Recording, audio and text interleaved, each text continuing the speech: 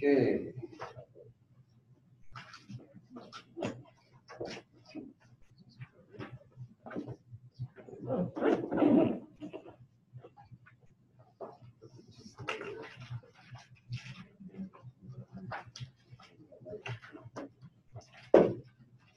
All right.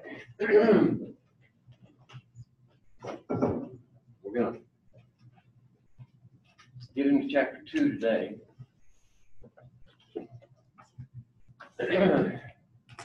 My machine will work. Just a little bit of history. We won't spend a whole lot of time on it because we don't have a lot of time.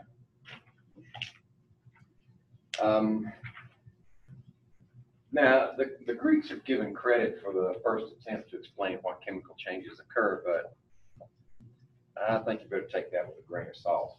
The Egyptians did it, the Babylonians did it. Oh, yeah. The Chinese did it way before. Yeah. So Maybe what they're referring to here is they're trying to make a logical explanation for what's happening, not just cookbooking it or having a guild of those who know how to make gunpowder. well, the gunpowder thing was that somebody was trying to figure out the elixir of life in Nepal. Yeah. And that brings us to the topic of alchemy, which was fairly popular, especially in Europe, and was actually the study of alchemy, while it might have been, it was probably different for each person that was using it. Some of them, I mean, the rap they get oftentimes is trying to change gold into lead. But that's too simplistic an answer. They were trying to do a lot of things. Elixir of life was one. They were still interested in that in European alchemy. They're still interested in that. We're still trying to figure that out. Well, yeah. Hopefully, we're on a better path for it now. Alchemy was actually passed down from master to apprentice. In other words, and the secrets that were, the knowledge that was gained was held pretty close to the vest. You didn't disseminate it like, that's one of the premises of the scientific approach these days is if you don't publish your work, it didn't happen. If you don't tell everybody about it that you can, then you might as well not have done it. A lot of them are herbal healers, and that's where alchemist fire comes from, and even Greek fire. Mm-hmm. We don't even know how to make Greek fire anymore. No, we speculate based on reports of how feared it was and the effect it had on the enemy. Then we can make some logical jumps, but we really don't know the formulation. But by the time modern chemistry was beginning to develop, alchemy had already identified a number of elements. And quite a few mineral acids. Mineral acids were used to dissolve substances, and many reactions took place using mineral acids. But those preceded modern chemistry, and the modern chemists took advantage of that knowledge. Robert Boyle is given credit as being the first chemist, and we put those in quotes because at that time they weren't called chemists. They were, the common terminology then was natural philosophers.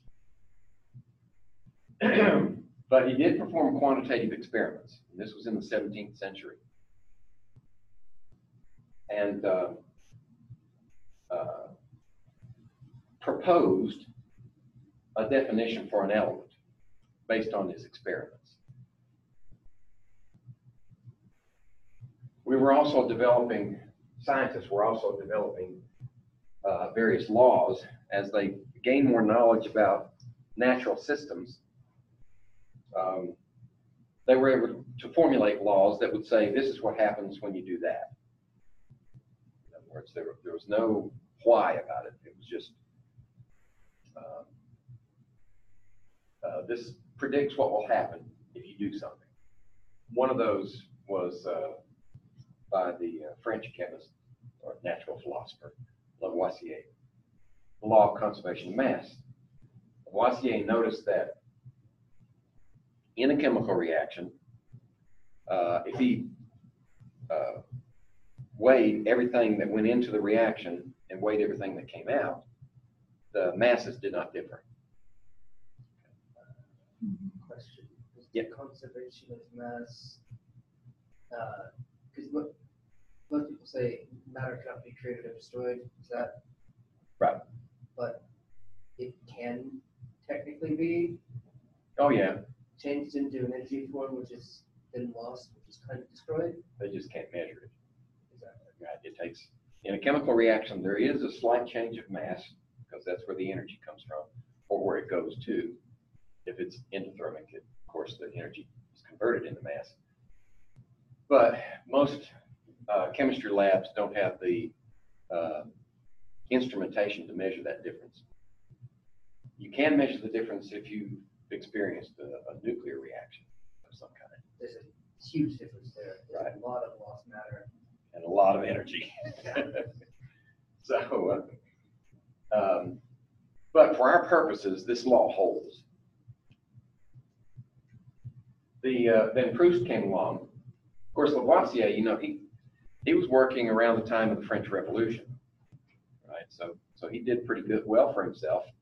It was, and most natural philosophers were independently wealthy at that time.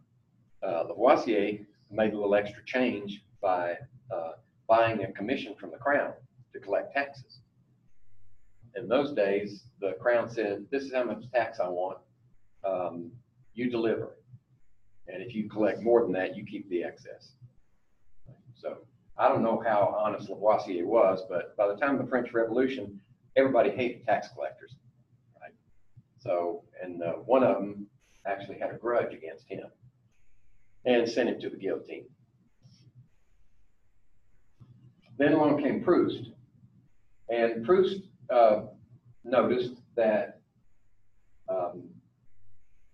any compound, once it was purified, would have the exact mass by mass composition of each element in the compound. Didn't matter what the origin of the compound was.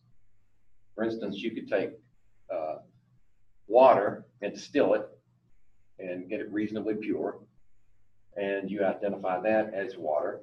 You could also react hydrogen and oxygen, and that would produce water. And once you've got the two, these waters from different sources, you can't tell where they came from. They have the same composition no matter what their source. That's what Proust said. Then one that often gets confused with definite proportions is multiple proportions. And in multiple proportions, Dalton said that when you have two elements in a compound, and you have different compounds with the same elements,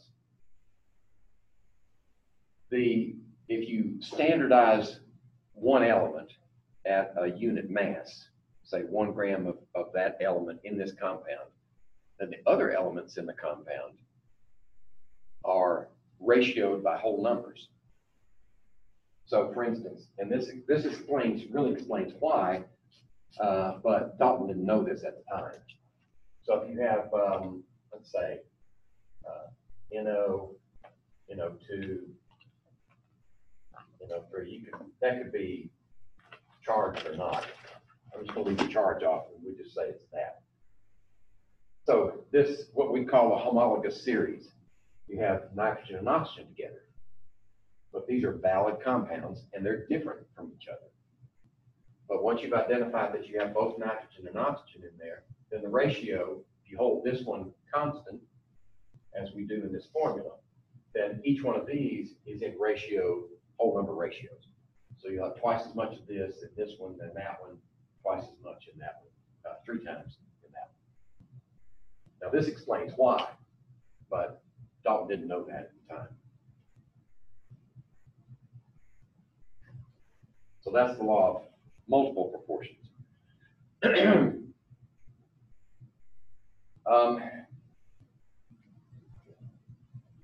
then after a couple of centuries, actually, of gathering all this data and developing laws,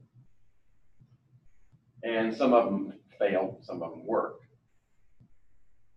Dalton decided to try to synthesize these things together, try to make a coherent theory out of everything that he knew. And one of the first propositions of his atomic theory was that each element is made up of tiny particles called atoms. That's almost meaning the smallest. Huh? That's almost meaning the smallest. Yeah, atome means not cut. A means not, tomos means to cut. So this is a Greek word, and the concept comes from the ancient Greeks. So he said, everything's made of small atoms. Every element is the smallest particle you can get that still has characteristics of that element. And that's where he differed from the ancient Greeks, because the Greeks thought that every atom was just alike. There's only one type of atom. But Dalton said, no, for each element, you have a different type of atom. So you can have one atom, and it'll be that element, or you can have 10, 20, a billion. You still have that element.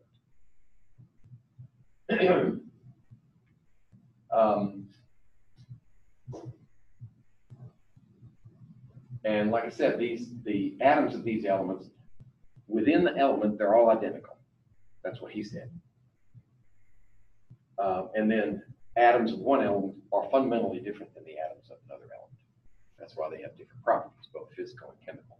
Technically speaking, isn't that like a hydrogen 3? Just 3 neutrons? Now that would be 2 neutrons and 1 proton. Okay. So they are a little bit different. Yes, we're going to talk about that in a minute. And when compounds form, they're simply a combination of different elements to form the compounds. And during a chemical reaction, all that happens is you just reshuffle the elements. So that explains the law of conservation of mass. If you only just shuffle the elements around, then you've got the same mass after as before. You've developed different properties in the products from the reactants. But you haven't created or destroyed any mass, at least as far as we know. And you have the same relative number of atoms from the reactant side that show up on the product side. That also confirms that mass is not created or destroyed. So I combined that one and this one together. So the atoms themselves are not changed in the process.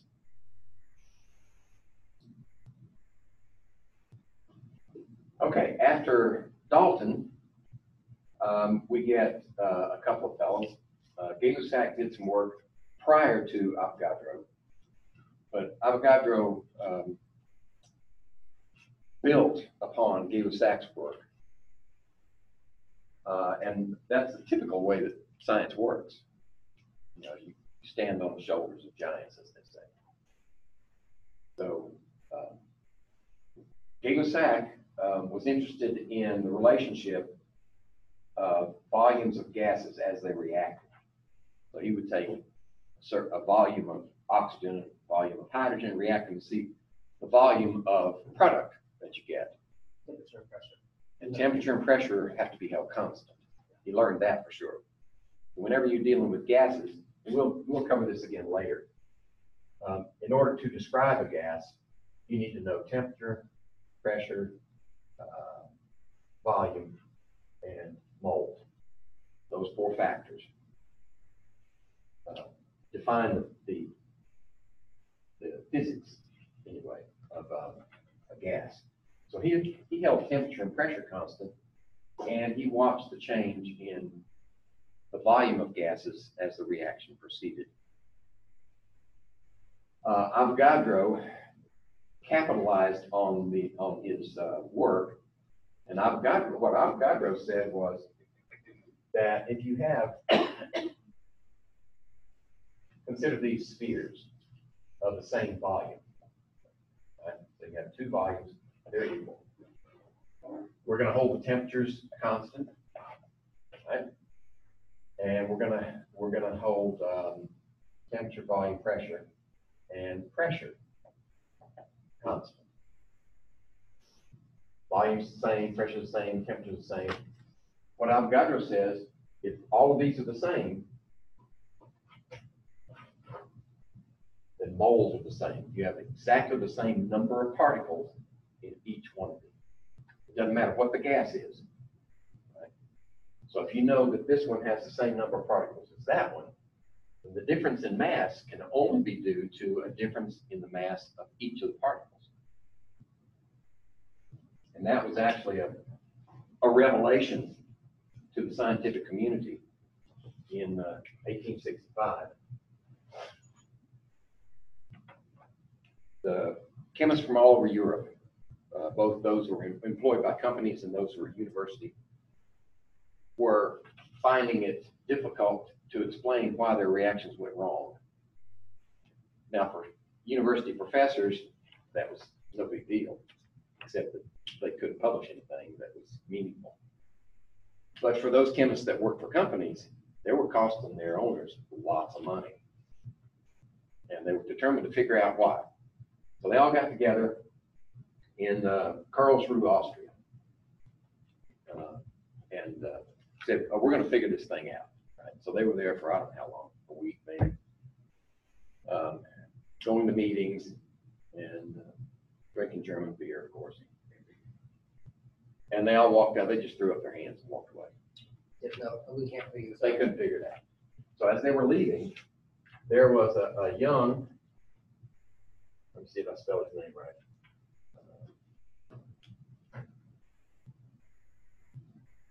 Cannizzaro. He was an Italian, young Italian chemist who didn't have a big reputation, but he had published some work, and he based his work upon Avogadro's law. So apparently that hadn't been disseminated very much, or he worked it out some more so that they could understand what the implications were. He was handing out reprints of his papers as they left. And they all, politely took a copy, went back to their various cities. And some of them read it, and light bulbs started going on all over the place. Because now they could relate their reactants and products based on number of particles rather than just masses. Because mass is all they knew up to this point. Now that they knew the ratio of particles, then when you write out an equation, you know what should be going in, what should be coming out, and how many of each. And then they were able to figure out what was going wrong with their reactions. Because the mass of one gas is not equal to the mass of another gas. Of another, say, for example, oxygen is a gas and nitrogen is a gas. It's not equal. Nitrous oxide is a gas. Right. They're different masses. Yeah. Yes, true. So the fact that the number of molecules was the same meant that they could figure out the mass of each of these particles. They could use, right. In fact, they didn't have to throw away all their data. They just go back and look at their mass data and interpret it in terms of number of particles. Then they could actually see what was happening in their reactions. Okay, so this was basically Gay-Lussac's work. 2 volumes of hydrogen, 1 volume of oxygen, only give you 2 volumes of water, vapor. Right? So 2 plus 1 is 2. In chemistry, that works. But Gay-Lussac didn't work it out far enough. It took Avogadro to do that. Sometimes it's 1 plus 1 equals 2. But it's only 1 plus 1 equals 2 when you consider the reaction that hydrogen and chlorine.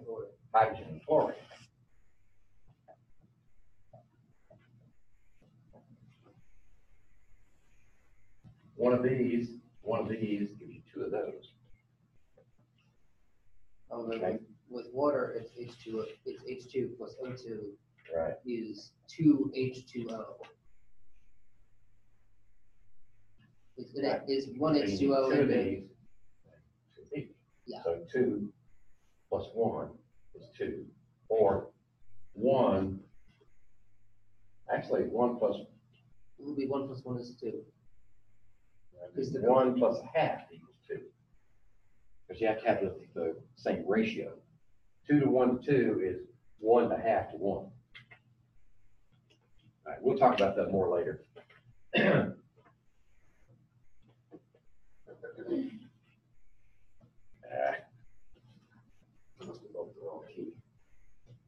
Okay.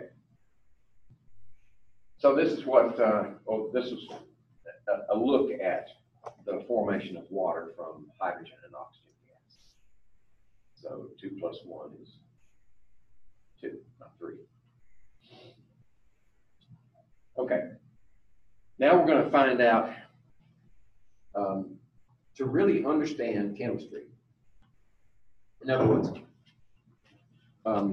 what's going on during a reaction, or even why a reaction occurs. Why some reactions occur and some don't easily. We need to know something about the atom itself. What's the atom made of? And one of the first people who began elucidating this in the scientific fashion was J.J. Thomson. At this time, the big thing was static electricity. In fact, before this, static electricity was big. It was a party favorite. You have these static generators, you crank them up, and then everybody would hold hands, and one person would touch the static source, and everybody would jump, and they'd all giggle and have some more wine. It was fun. The issue is that adult, even a small amount of adult, will cause nerve damage. Oh yeah. So it doesn't take much. They were causing nerve damage themselves. Oh yeah, yeah, right. Right. When you consider the potential that's generated in a nerve cell or a muscle cell, it's measured in millivolts. So J.J. Thomson postulated that there were negatively charged particles in atoms, and he did that because one device, the cathode ray tube, was available at the time. The technology was available. In fact, he built his own to his own specifications so he could conduct his experiments. And he eventually devised experiments that would measure the ratio of the charge of the electron to its mass. So he identified the ratio. He did not identify the mass of the electron, but he knew that there was a ratio, and it was a pretty small charge, a large charge to mass ratio, small mass to a big charge. An electron is literally almost zero mass. It is very, very small, yes. To the point where it's like. And in chemical reactions, we basically ignore it for mass. Right. It serves another purpose. But he also knew that isolated elements were neutral, right? So if you've got these negative particles, there have to be positive particles there to neutralize them. They knew that much. And well, this is what his cathode ray tube looks like. This is a reconstruction. And they knew that negative particles bent one way and positive bent the other way, depending on whether you had a static field on either side of the tube, or you used a magnet. You could use a horseshoe magnet and make them bend. Negative particles one way, positive the other way. So he was able to separate ionized atoms by separating the electrons from the protons. Yeah. So he produced positive ions and negative ions. So we knew those were both there. Then along came Robert Millikan, who was an American.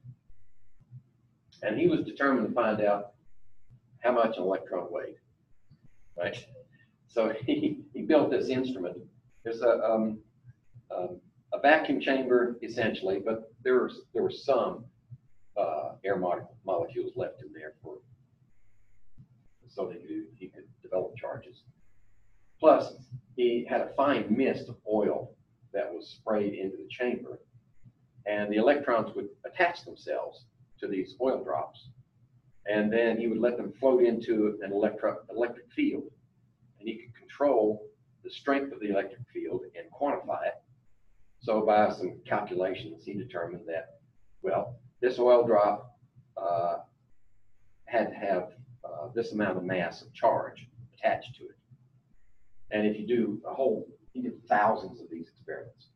Some of them would be this much mass, some of them would be this much, some would be this much, but they were always unitary multiples of mass until he got to one that he determined, and he argued in his papers, that this was the lowest amount of charge you could get. And he identified that mass as this kilograms, 10 to the minus 31 for an electron. That's like, legitimately, that's almost no. Mm-hmm. And he published his work. That was expected. And people reproduced his work, and eventually we used different techniques to determine the mass of the electron, and found out that most other ways that it's determined come out pretty close to that. Right? So that's verification. A fine mist of oil drops is sprayed into the top chamber. Oil drops acquire a charge from air molecules ionized by an X-ray source. When the voltage on the charged plates is adjusted properly, the drop can be suspended between the plates. Several measurements allow determination of the charge of a single electron. Okay. This is one case where he didn't have his graduate students do it for him. He did these experiments himself. Well, he taught some people how to do it. But for this purpose, he did those measurements himself. He and several other people watched the thing, but he actually was part of the experiment. He didn't have other people do it. Okay, so that identifies electrons and by inference protons. And then there was also research being done on types of radiation, because we knew that certain elements were unstable. And when they decayed, they produced a different element, plus they gave off certain types of radiation. And at this point, they'd only identified 3 types. There are several others now, but these were the main types available. Light. Gamma rays are just simply light, right? They're very high energy, very low frequency, no, high frequency, low wavelength light, and can do serious damage to your cells. Beta particles were identified as nothing more than electrons, only they're very high speed electrons, and they originate from the nucleus. And then alpha particles are basically helium nuclei, 2 protons, 2 neutrons, and a 2+ charge. So they're massive by comparison. So gamma rays do the most damage. Beta rays cause the most sicknesses. Yeah, no. It's easy to stop a beta particle. You just need a sheet of paper. So it's easy to stop an alpha and a beta particle, but gamma goes through everything. Gamma is difficult to attenuate. Right? It doesn't go through lead, though. Lead shield, right? Alpha particles, they can do damage if you inhale them. If you get them inside your body, then they will do some serious damage. Or if you get an alpha emitter ingested or inhaled, then it'll continue to emit from the inside, and that's like, letting the wolf into your house. Okay.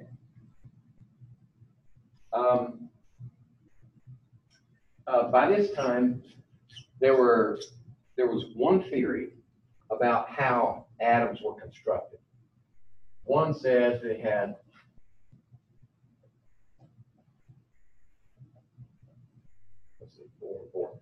they had protons and neutrons, protons and electrons scattered, just like a plum pudding. And they gave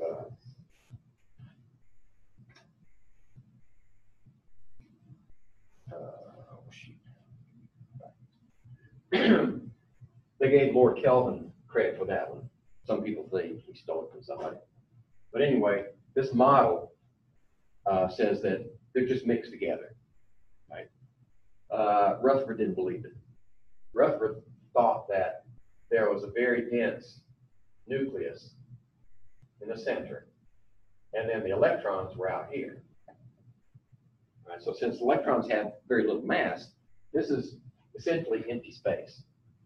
So he devised an experiment called the gold foil experiment to tell the difference, and it would be easy to determine which one was the correct model.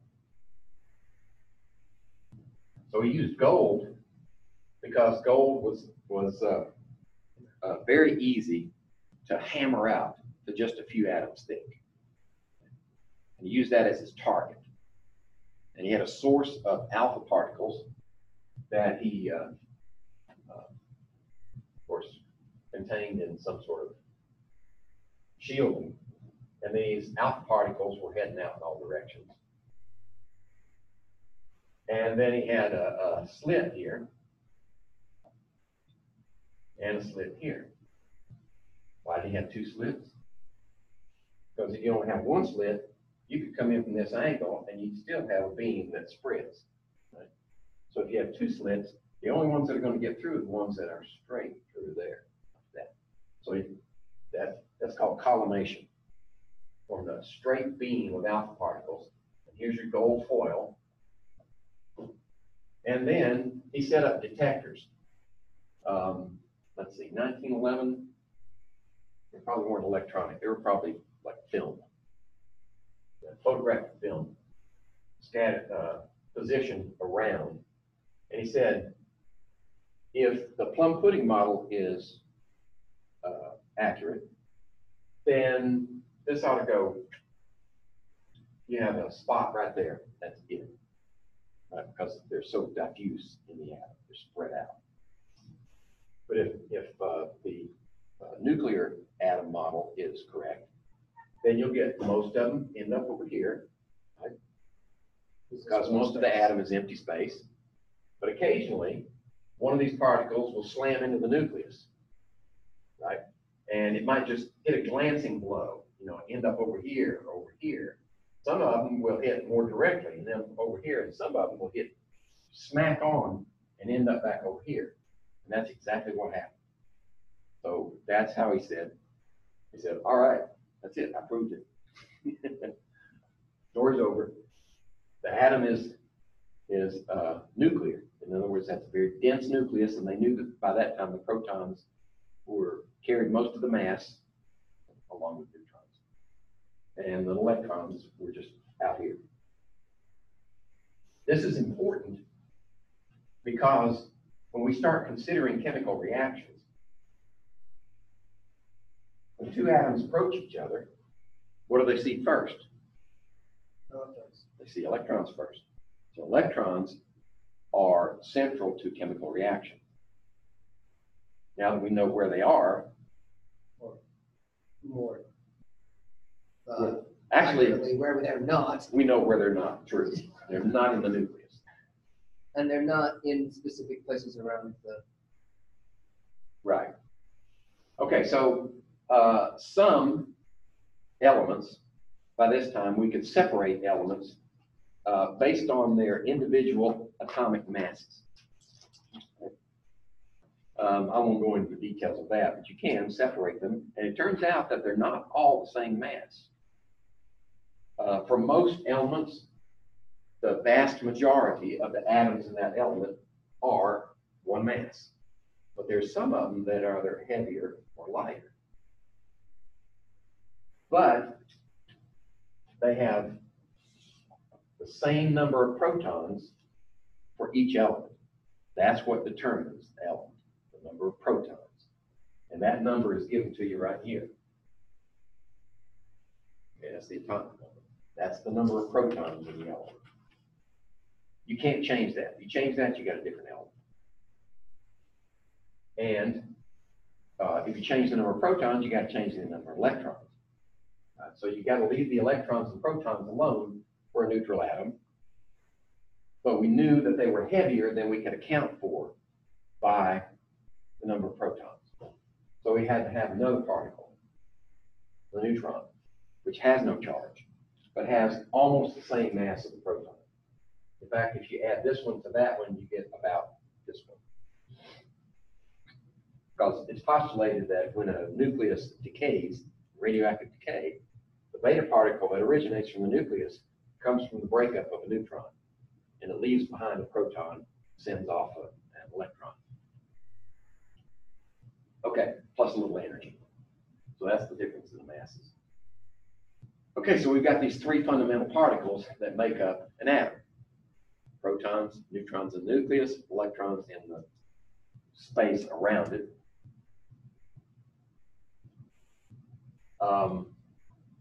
And the nucleus is extremely small compared to the volume of the atom, as determined by a number of different methods.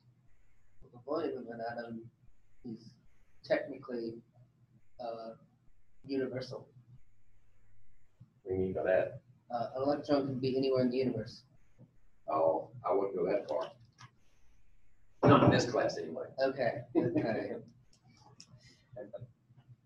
Yeah, probabilistically, probability of finding an electron is very high in certain regions around the atom, but the probability of finding that electron somewhere else in the universe, there's a small probability.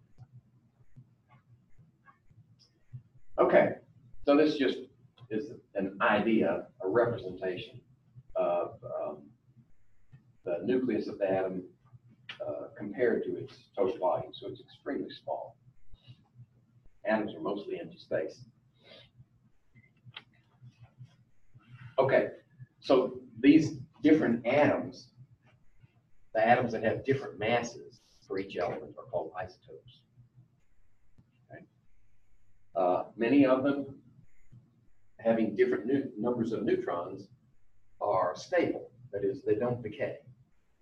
And for these up here, most of them, their isotopes are stable. But as you get heavier and heavier, you get more potential for radioactive decay. And some of these elements, especially the ones that we've created in the lab, they're all radioactive. They last on the order of microseconds. And it's actually really hard to quantify them because there are certain properties that you can't determine because you don't have enough of them. You can only predict. Okay, so these isotopes have different numbers of neutrons. That's where they differ. Okay, when we have a, let's see if I'm getting ahead of myself. Yeah, I've got a slide on that. So this sodium might have 11 protons and 12 neutrons, or it might have 11 protons and 13 neutrons. They're the same element because they have the same number of protons, but they have different number of neutrons, so they're isotopes of one another. Now, I'm going to use X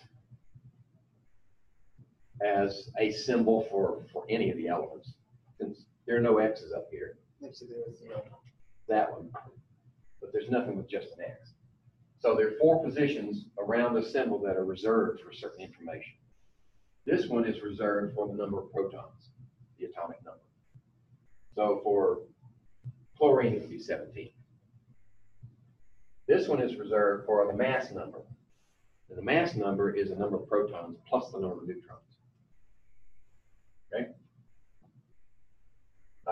This one is for number of atoms. Right? And this one is for charge. Right? There's no charge, there's nothing there.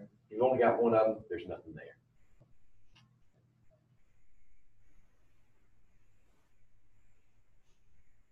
Okay, so if we have 23 protons and 28 neutrons, what's the mass number? 51. What's the element? vanadium? Vanadium. Vanadium. Yep. So the atomic numbers increase from top to bottom, from left to right. So if you're looking for one and you have a number, you just follow along. You get bigger and bigger and bigger as you go. Eventually at the right one. Okay. Well, let's talk a little bit about holding atoms together in molecules. You can have two types, roughly. Okay?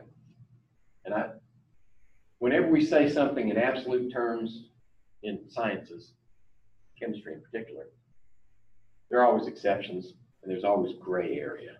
Right? So first we do is just a hatchet cut in the middle and say this and that, or we cut it 2 times and this and that. But in this case, we're going to cut it and say some compounds are formed by elements that share electrons. When they come together, their electrons, for the time being, that's good enough. Their electrons are mixing, but they spend some time close to this atom and sometimes close to that atom. So they're basically shared. Those are covalent bonds. And these are the stronger of the bonds, the covalent bonds. When you form a molecule, these take the most energy to break. Halogen atoms will combine to form single bonds. Atoms combine to share electrons, forming a covalent bond. The covalent bond is often shown as a link between atoms, although it is actually a sharing of electrons. The diatomic chlorine molecules maintain their bonds even if they collide with other molecules. Yep. This is because some elements in their form, other than the noble gases, are charged to some point. In the basic form of like. They don't have to be charged. No. No, they can. You can bring together 2 chlorine atoms that are not charged, and they'll react to form dichlorine. Because I thought it was because there was 7 electrons but 8 protons. Okay, we're not talking about charge there. We're talking about completing orbitals. We ain't got there yet. Okay, I'm sorry.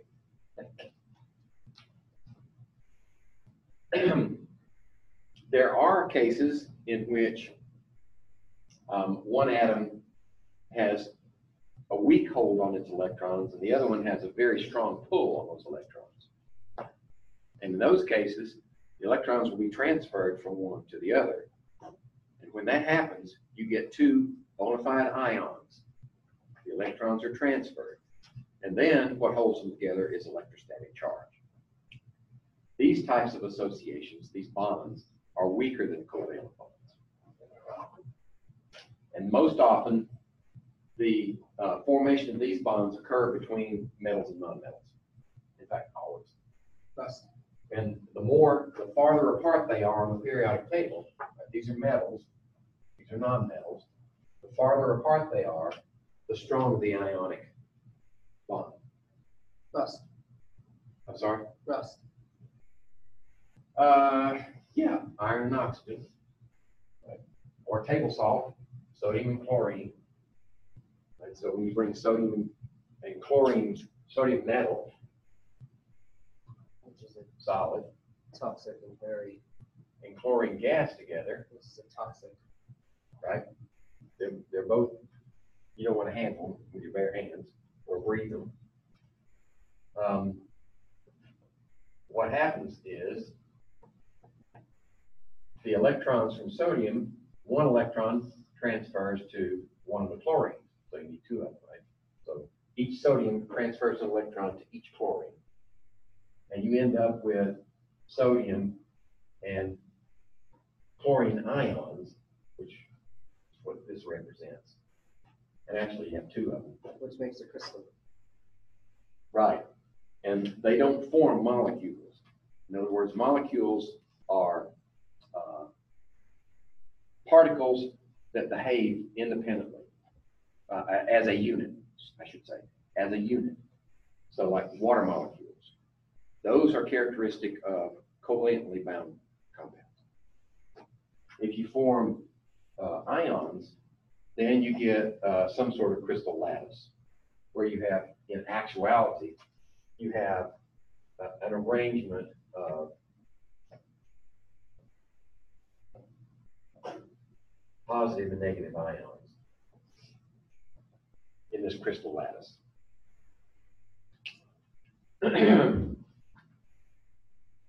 But they're locked in place, right?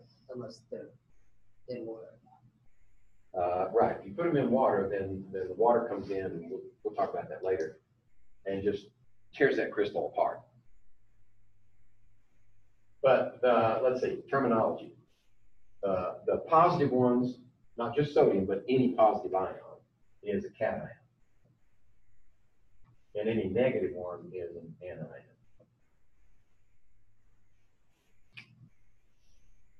Okay. And anything that's got a permanent charge is an ion. Right? So any one of these, when they form ions, they only form a single charge. Alkaline metals, single charge. Alkaline earths form 2+ charge. This family, down to about here, they're all +3s. And on the other side, of course, noble gases don't charge unless you force them.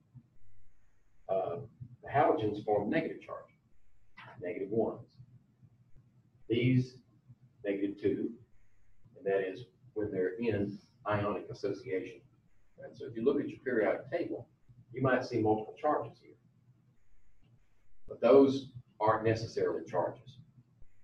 Those could be referencing oxidation states, which is a slightly different concept. But when we're talking about ionic compounds, these are -1s, -2s, -3s, +3s, +2, +1. And then these guys in here are weird. They kind of flip back and forth. It depends. For the carbides, carbon's going to be a negative ion because it's usually combined with a metal. The metal needs to be positive, so carbon needs to be negative. Just as an example. All right. We got to get this chapter out of the way, so because we have a lab to do today in the computer lab.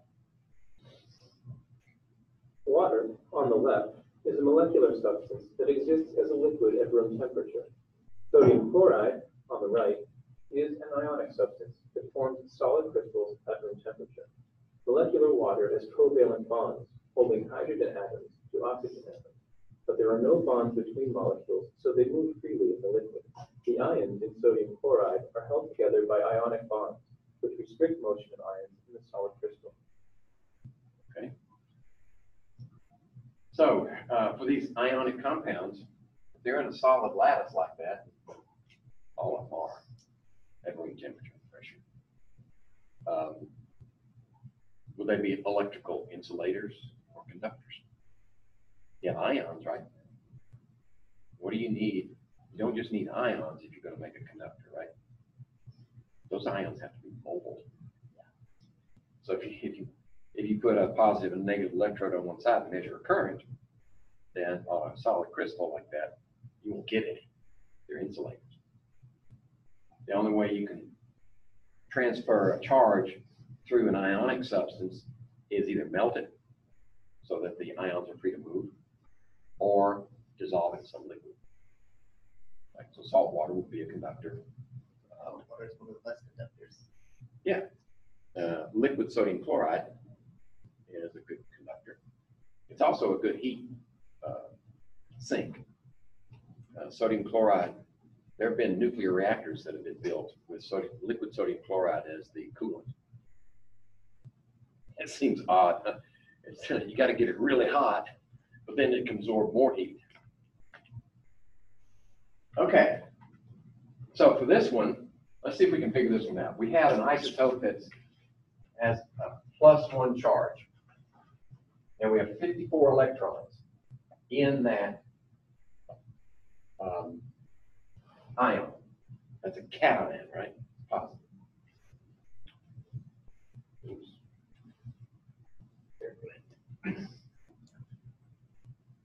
And what else? We have 78 neutrons. Okay, I use a little n with a 0 here, that's a neutron. If I use a little n without a 0, that's moles. Okay, just to make so you don't get confused for later. So what's the mass number of this isotope? Well, what do we need to know for the mass number? Right, that's the question. Right here, we got to answer the question. Mass number is equal to protons plus neutrons, right? So how many neutrons we have? Okay, we got that one covered. But how many protons do you have?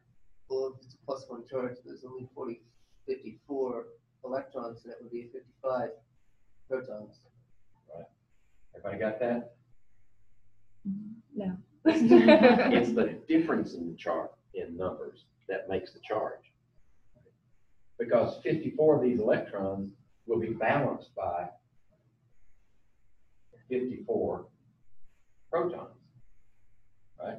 So if you take these, those are neutral. What do you have left over? One proton, one positive charge.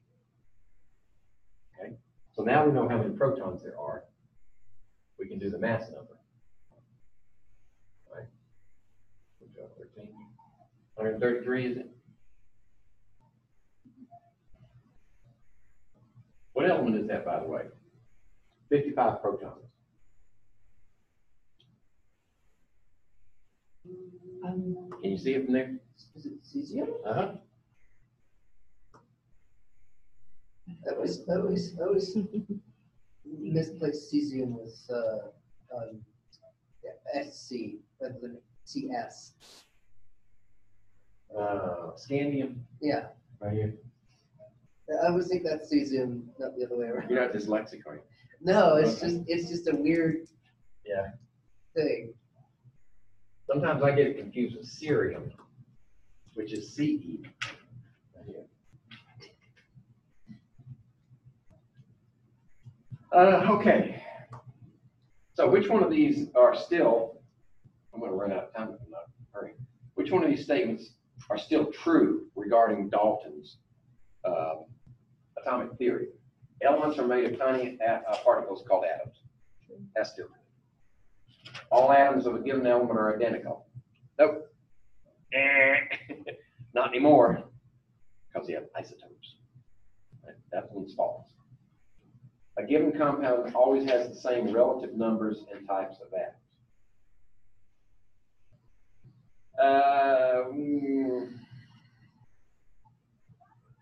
Yes. Yeah, I had to think about that a second. A compound always has the same relative numbers and types of atoms. That is true. The formula tells you what it is. Atoms are indestructible. Untrue. Right. Yeah, they radioactive decay. I mean, they do it on their own, or sometimes we can do it for them. And you can even split a hydrogen atom, Yeah. which is a one proton. You can actually destroy the proton. Yeah, that's true. We're not going to go there, though. That's nuclear physics. Okay, so those two are still true. Now, the periodic table, if you haven't noticed, is subdivided into metals and nonmetals. So here's that line that divides the two. I gave you that extra credit already, didn't I? Okay, good. So here's your dividing line for metals and nonmetals right here. And for our purposes now, if it's on this side, it's a nonmetal. If it's on this side, it's a metal. So most of the periodic table is metals. Technically speaking, though, there are a few in here, like this one, that one, this one, this one, and this one, right in here, that are metalloids. In some reactions, they behave like metals. Some reactions, they behave like non-metals. Carbon does too sometimes. That's true. Carbon's a very special element. And it's good for us that it is. Otherwise, living systems would hardly work. Okay, so That's a major division. Then we have vertical groups. We used to call them families. Either one's correct. Each is a group, and some of them have special names, you know, like the noble gases. These are the halogens, right? Everybody's, if you got a brand new car, it's probably got LED lights. But mine's old enough to have halogen bulbs. And they have iodine. Then you have the chalcogens, which is named for oxygen, and that's an ancient term for some debunked theories of the past. But we kept it as a name for the group. However, sulfur and oxygen are not at all alike in any way, shape, or form. No, they have they have similar characteristics, but they're not exactly alike. No. And these are pnictogens, starts with a P. Pnictogen, the P silent. I've mentioned these, they're alkali metals. These are alkaline earths. These are the transition metals, all of these, for obvious reasons. You're transitioning from here to here.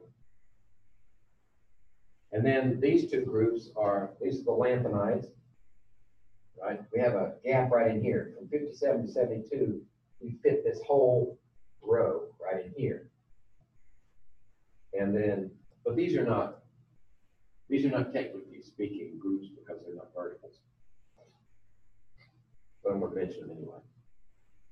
And the only reason we don't stick them in here is because it makes our chart cover the whole wall and lots of blank space. So we just pull them out here, and you know that all of these fit right in there. These actinides fit right in here. So lanthanum starts this group, actinium starts that group. And the actinides are the ones that have the city killers. Uranium. Uranium and plutonium. Okay, you'll also notice that the numbers for these groups now are from left to right, 1 through 18. I don't know why they did that, because it used to be easier with a system that has the A's and B's numbers. You had 1A, 2A, 3, 4, 5, 6, 7, 8 A's. And then down here, you had some A's and B's, I think. But what that did was that actually it's based upon the idea of the octet.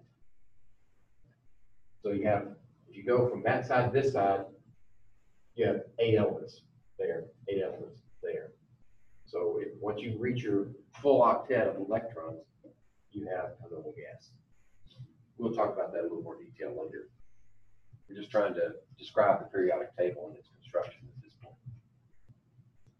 Okay, I mentioned the charges before.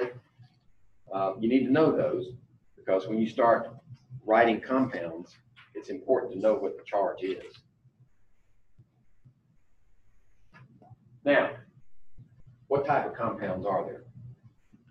Well, we're going to start with binary compounds. That is, they have 2 elements, or actually, they can have 2 groups of ions. They have cation and anion. We're going to start off with elements where we have a cation first, and then an anion, like sodium and chlorine. But you can also have some, what we call polyatomic ions, that behave as a single unit. Okay, we'll get to those later. And we're going to start off treating them as ions. And then when we get to covalent compounds, we're going to continue the nomenclature for those covalent compounds, recognizing that they're not really ions, but we're going to put them in ionic positions, okay, just for convenience. Hydrogen bonds? Are we going over those? Later. Okay.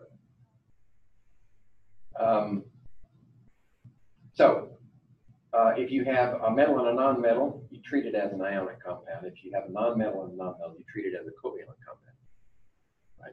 But there are three types of compounds that we're going to propose rules for naming. We can have metal or metal.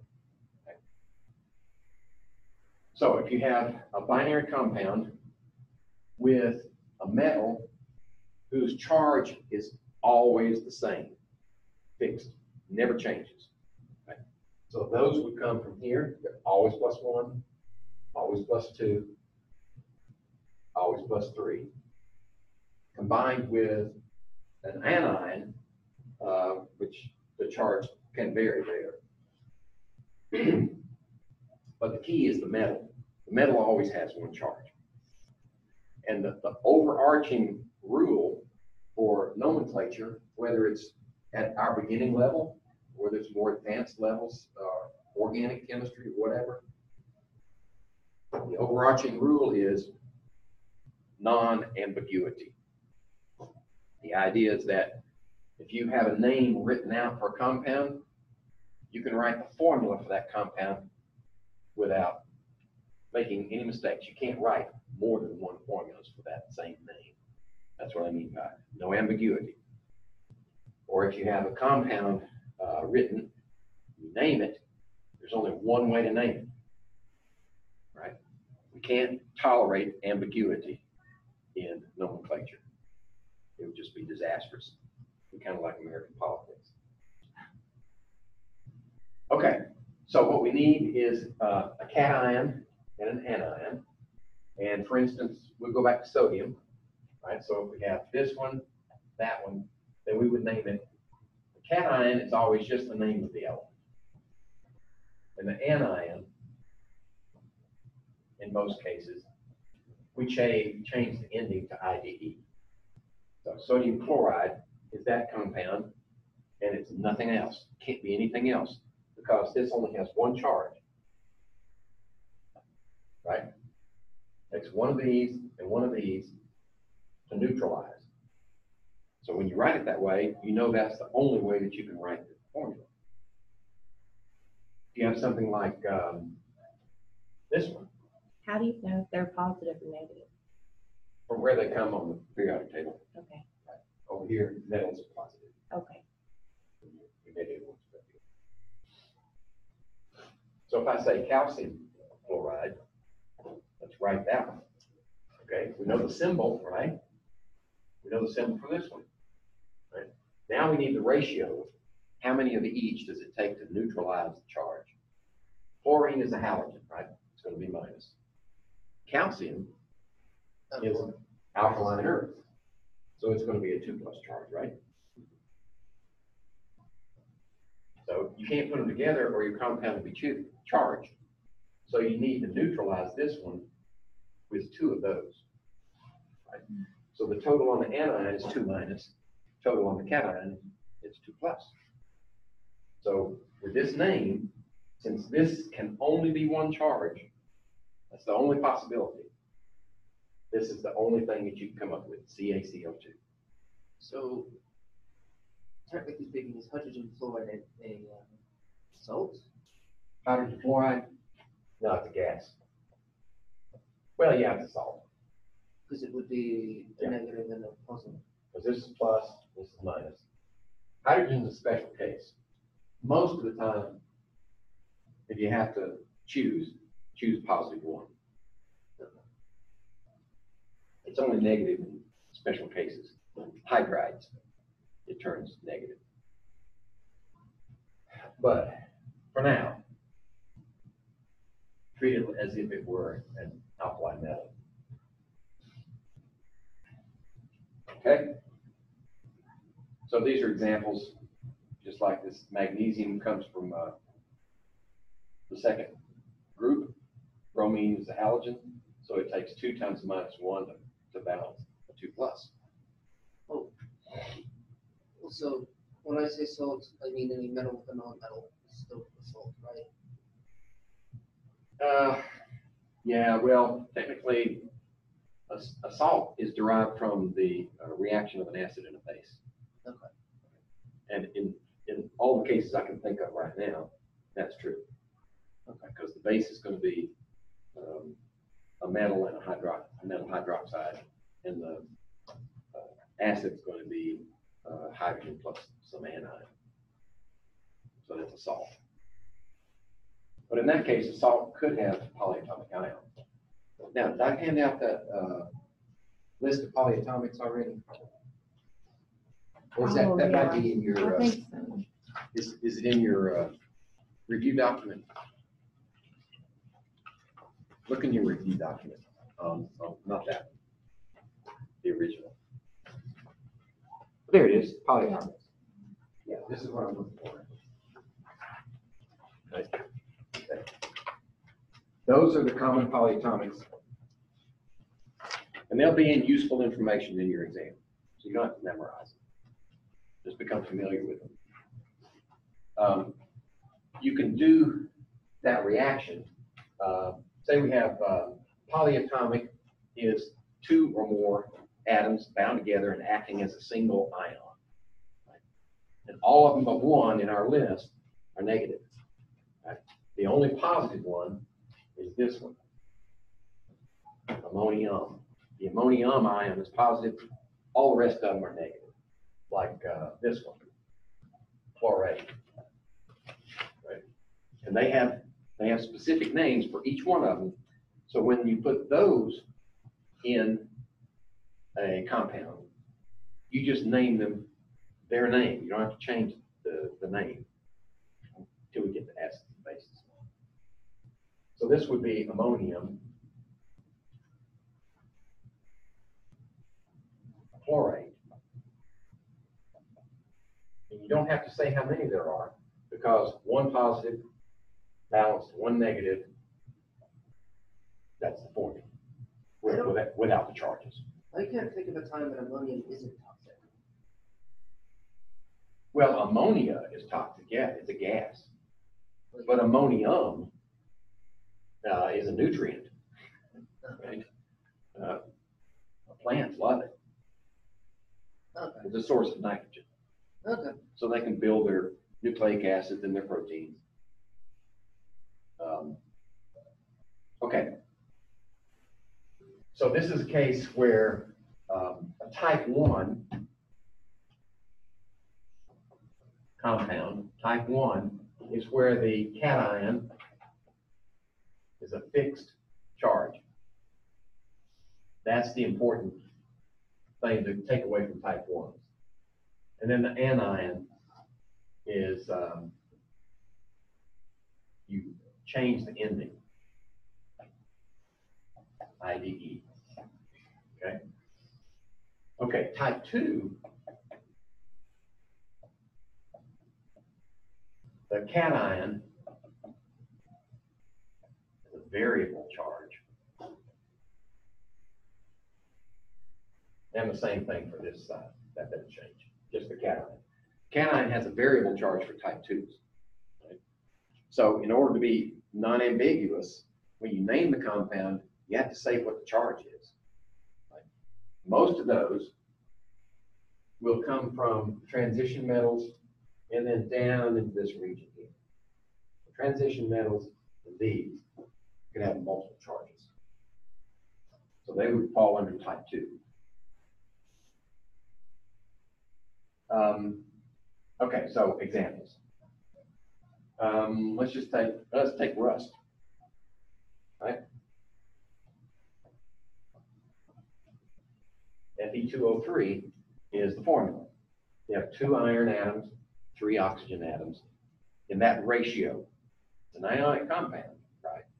So it's not a molecule. So it's going to be in a crystal lattice of some kind.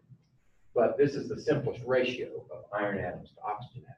2 irons to every 3 oxygens in that mix. So how do we name it? Well, look where oxygen comes from, right? It has a 2- charge. Okay, so what's the total charge on all of those oxygens? 3 times 2-, right? 6-, right? So we have to balance the 6- with a 6+ on this side. So the cation has to supply 6 pluses to balance those 6 minuses. Okay? But we've got 2 iron atoms, right? So we're going to divide them evenly. So each iron would be a 3+, wouldn't it? Okay. So now that we know what the charge is on the iron, we can name it. So remember, we don't change iron, we just say iron. Ferrous. Well, that's old school. That's the way I had to learn it years ago. Ferrous oxide. No, Ah, not in this case. right. But you put the charge in there as a Roman numeral, right? So we have iron with a 3+ charge, and then oxide. Okay, iron 3 oxide, which used to be called ferric oxide. The problem with this old way of doing it was you had to know what ferric means. Well, it's on the periodic table as ferrous. Now it's ferron. Iron is ferron, Yeah. Latin. Yeah. So when you say ferric, you mean 3+. When Ah. you say ferrous, you mean 2+. Oh, now I get it. For other things like manganese, when you say manganic, you mean 4+. When you say manganese, you mean 2+.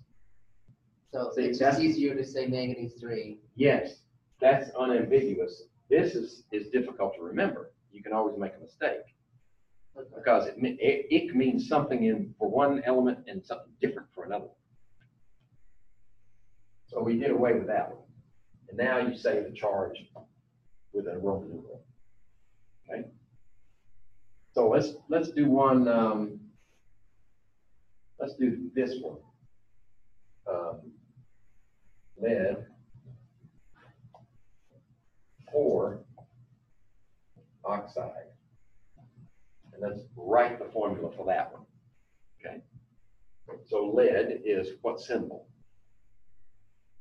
Got it memorized yet? Need to have it memorized. Okay. Lead is Pb, plumbum for heavy. And then oxide is just O. Okay. So now we need to know the charges on them so we can balance them. Right? Oxide is always 2-. Lead, we're told, is 4+. Right? The name tells us what the charge is. Okay. So if we've got 4+ for one lead, we got to balance it with this one. How many of them do we need? 2. Because 2 times 2 minus is 4 minus. And now they balance. Right? So PbO2 is the formula for that compound. Okay? That's a type 2, where you have to specify the charge. And that's only when the charge is variable. It could be 2 or more different charges. Some metals are weird. Some metals have lots of possible charges. Now, there are a couple of exceptions. One is silver. It's always +1. Right? But And if you're trying to memorize all this stuff at once, and you say, okay, type 2 compounds form from metals in here. If you say silver 1 chloride, I'll accept it. gold also doesn't react. Yeah, It's I think it has more than one charge though. it's non-reactive, isn't it? It's like, Gold can be +1 or +3. okay. Zinc is also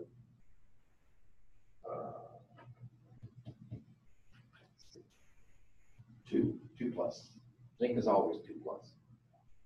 But there again, I'll accept it if you use the type 2 convention. Okay. I want you to learn how to use the system first, then we'll deal with the particulars some other time. Okay, type 1, type 2, type 3. Type 3 compounds. These are metal, non-metal, metal, non-metal. These are non-metal, non-metal compounds. So both of the elements in that binary come from this side of the chart. Okay? So if you're trying to figure out, if you're given a compound, you have to name it, right? There's your decision tree. What do you do first? Is it metal non-metal or non-metal non-metal? Do that first. If it's non-metal non-metal, then you go straight to type 3. If it's metal non-metal, you have to decide between type 1 and type 2. So then you look at the metal. Where does the metal come from? Is it here, here, or here? Then it's type 1. If it's any place else, type 2. Okay. Now, how do we name non-metal non-metal? You just say how much of each one there is. Right? So if we have this one, we say di nitrogen. This is where you need to know your Greek prefixes. Right? They're listed somewhere. So one, mono, di, tri, tetra, penta, hexa, hepta, octa, nona, deca. Those are the 10 prefixes. Dinitrogen, tetra,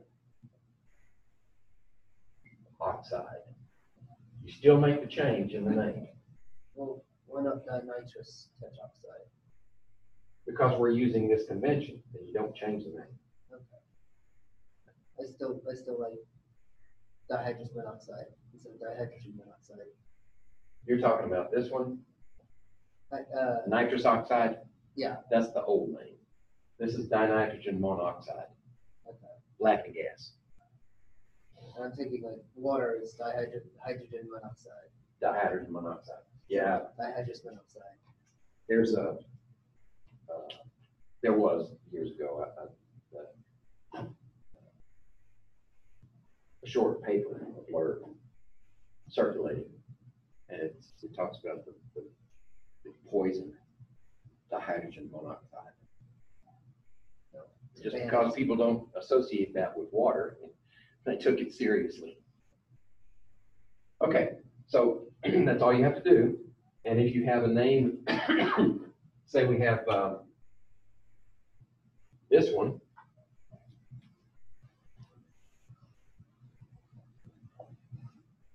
There, so we made that one.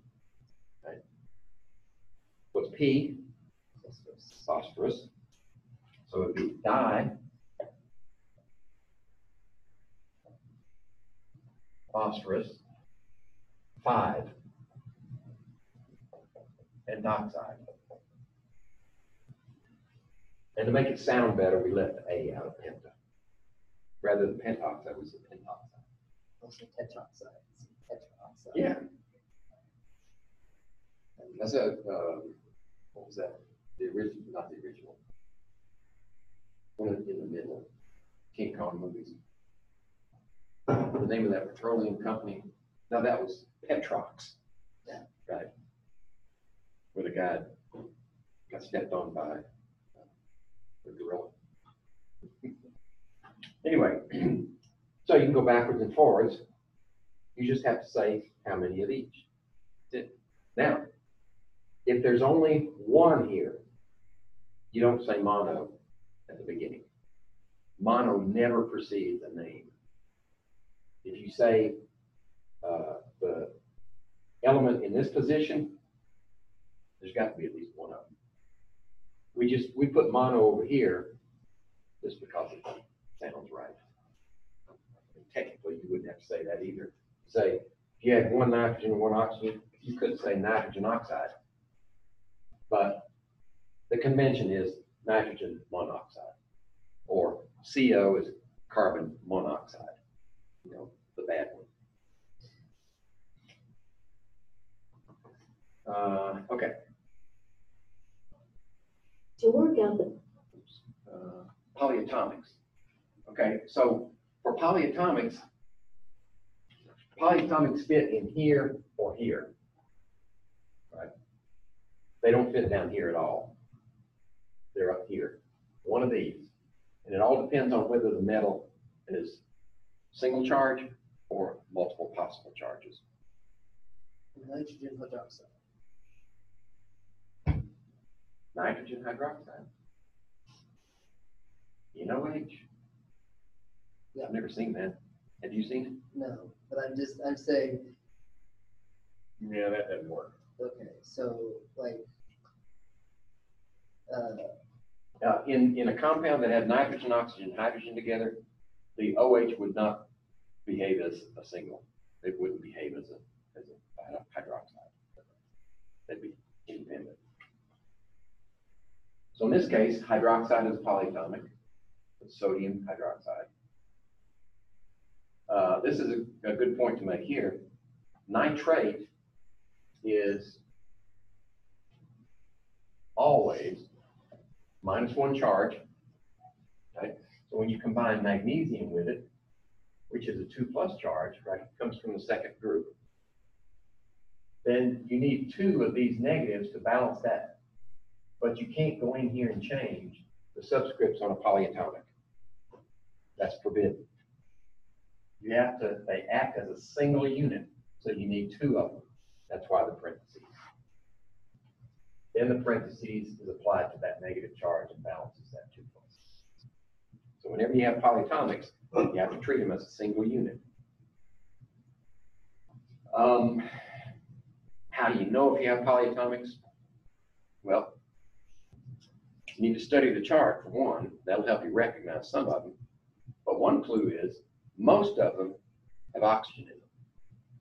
So if you have a compound with 3 or more elements, one of them is oxygen, then just suspect polyatomics. And you might want to go look and see if it's there. so is Okay. carbohydrate an ion? Carbohydrate. Yeah, carbohydrate. No, carbohydrate is an organic class of organic compounds. Okay. Carbohydrates have carbon, And hydrogen, and oxygen in them. Okay.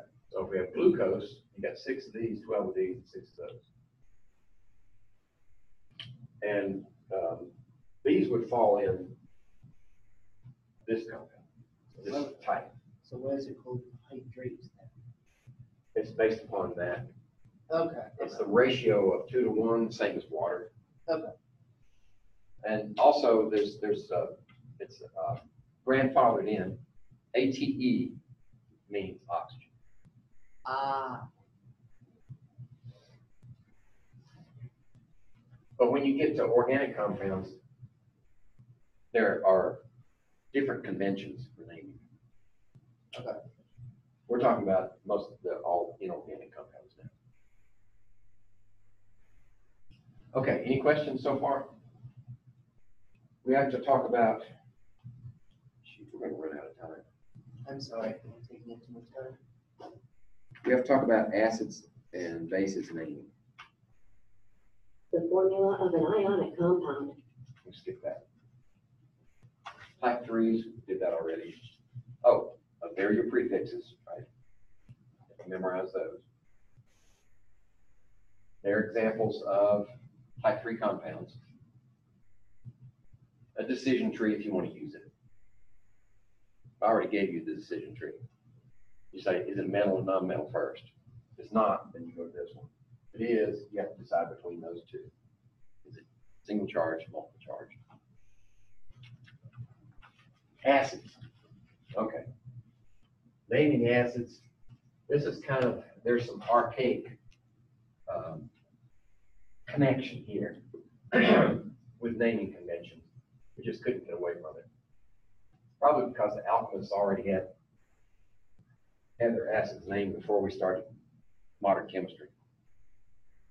But the first convention, well, first of all, how do you know it's an acid? Got at least one of those to start with. Hydro. The hydrogen and everything after it, right? So you put something after it, you know that's an acid. So it could be this, right? It could be this, polyatomic. Yeah, it could be this. Or it could be, it could require more than one. Those are all acids. If they are dissolved in water, they have to be dissolved in water to be acids. In a liquid. Well, for our purposes, water. We're not talking about non-aqueous solutions. Okay. So when they're dissolved in water, they're free to give up that hydrogen to a water molecule. That makes them an acid. Now, if they're not dissolved in water, say if you have HF gas, you name it hydrogen fluoride or hydrogen chloride. And these would be liquids anyway. So those are the ones if you find these, they're going to be dissolved in water. Okay, now that we know how to recognize an acid, how do you name it? Well, it depends on whether there's oxygen in the name. If there's no oxygen in the name, you start the name with hydro.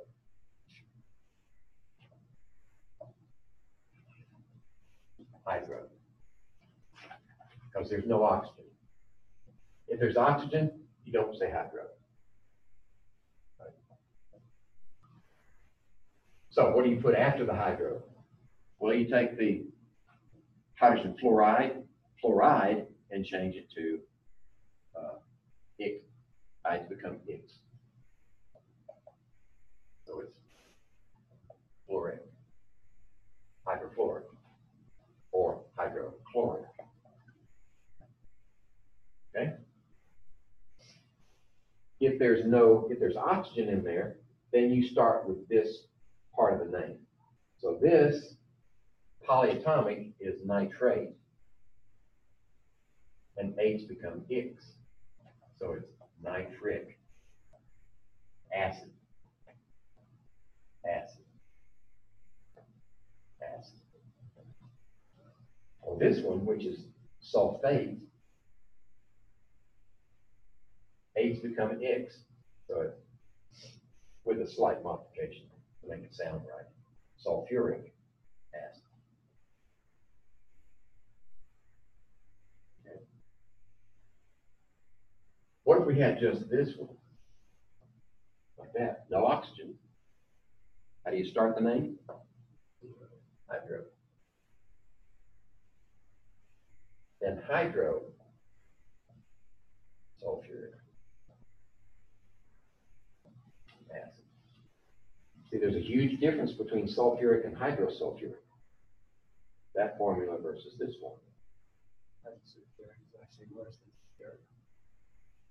And if this is a gas, it's hydrogen sulfide.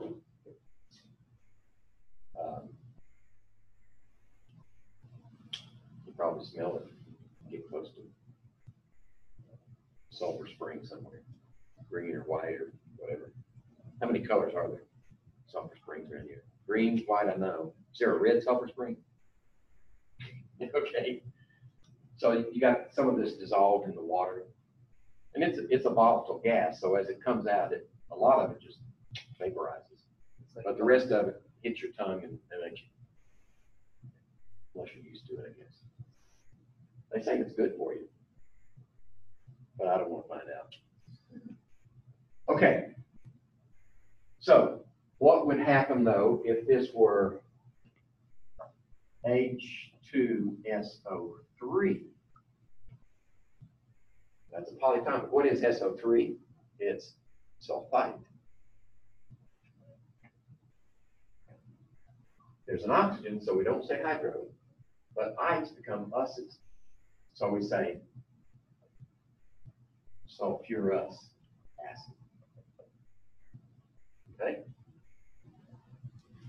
There's an NO2 also that's nitrite, to be nitrous acid. Nitrous acid is a bad thing. There are series in those polyatomics. Right?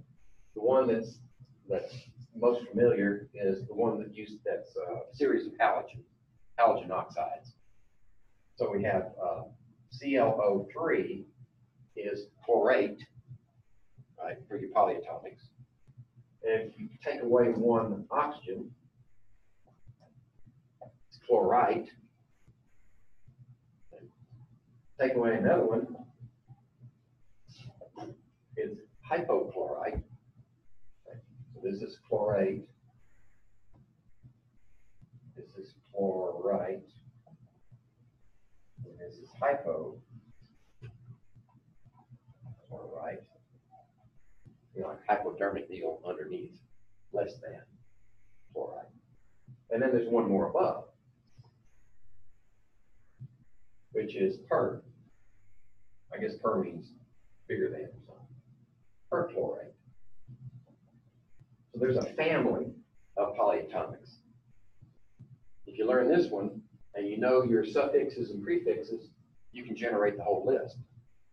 Or you can stick bromine in there and you can say bromate, bromide, hypobromide, perbromide, or iodine in there. You can say iodate, iodide, hypoiodide, or periodide. So you got those three. I mean, all you have to know is how to do it, and you got 12 right there, easy. Iodine doesn't make as strong an acid as other things. So. What is? Iodine doesn't make as strong as that of acid as chlorine. Chlorine. Because it's bigger. Spreads the charge out over a larger area. Okay, now we want to make an acid out of each one of these. So remember, 8's become, and there's no hydros in here. Right? They're all oxygens. So if we add a hydrogen to each one, that neutralizes that one because hydrogen plus 1 charge. So now we have our acids. So what is this one going to be? Start with this one. This one would be chloric acid. Right? How about this one? Chlorous acid. How about this one? Hypochlorous. Okay, how about this one? It works. 8 becomes 6. Per chloric acid. That's a nasty one. We should use that in the lab to digest plant material. Okay, so there's your series of acids. I'll let you do those on your own. Bases are really simple, so we didn't hammer those too hard. All you have to do for the base is just, what is the metal with it? Sodium hydroxide. That's it. Because the base is a metal and non-metal, right? Yeah. So it would be like lithium hydroxide, sodium hydroxide, potassium hydroxide, magnesium hydroxide, calcium hydroxide. Those are all bases. pH value. Okay, so we need to get down the hall and do our labs. See how much time do we have? So 3:50. Okay, we might be okay. Is there a hydrogen hydroxide? Yes. Water. Okay, so that's what base is. So water is technically a base. Water is a shoot. I lost the word. I'll think of it in a minute.